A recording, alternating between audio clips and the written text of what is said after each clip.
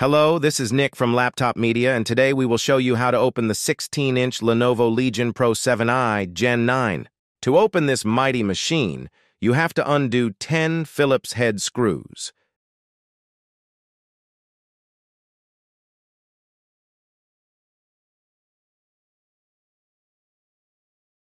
Then, flip the laptop and pop the zones around the plastic shrouds of the 4 vents on the sides and the back. Insert a thin plastic tool in between the base and the bottom panel. Lift up the tool until you hear a pop sound, and do so for all other areas. Pry the middle of the rear and turn over the device.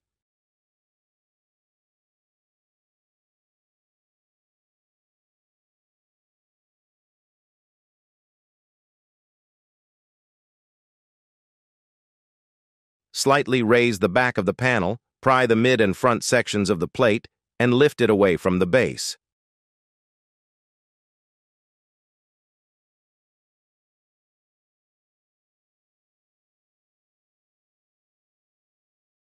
Our laptop has the optional 99.9 watt-hour battery. The default version is an 80 watt-hour unit. To take it out, unplug the connector from the mainboard and undo the 6 Phillips head screws that keep the unit fixed to the chassis. The top left screw is hidden beneath the metal SSD shroud and you have to remove it. For storage, there are 2 M.2 slots compatible with 2280 Gen 4 SSDs. Both are covered by metal plates that are fixed to the base with 3 Phillips head screws. The battery has enough juice for around 8 hours of web browsing or 6 hours of video playback. Not bad, given the powerful hardware and high-resolution display. To achieve that, you have to select the iGPU-only mode, the Balance preset, and turn on the Adaptive Refresh Rate function in the Lenovo Vantage app. Last but not least, apply the Optimus display mode in the NVIDIA control panel, set the performance mode setting to default in the BIOS, and select the Balanced preset in the Windows Power and Battery menu.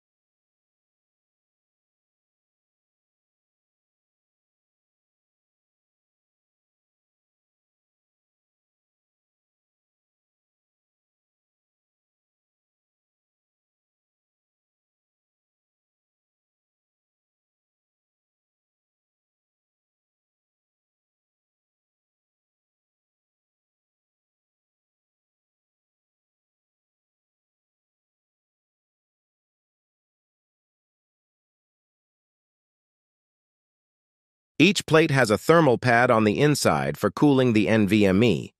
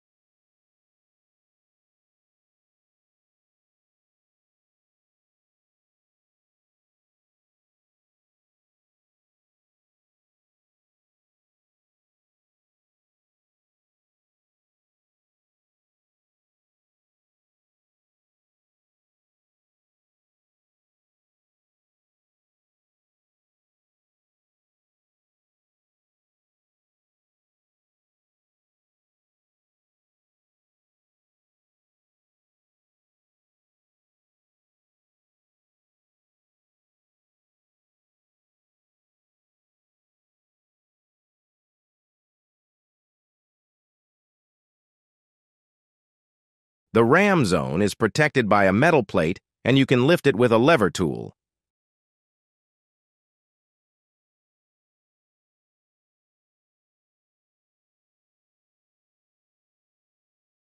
It's strange that such an expensive device lacks thermal pads for additional memory cooling. According to Lenovo, the two SODIMMs support up to 32 gigabytes of DDR5, 5600 MHz RAM in dual-channel mode. However, since the CPU can support up to 192 gigabytes, this laptop likely wouldn't have issues running a larger amount of memory than the official manufacturer's specified limit. The Legion cold front vapor chamber thermal system is massive. Most of its components are hidden, but the two large fans and the 4 heat sinks are visible. Also, the cooling makes contact with the chipset, which is good.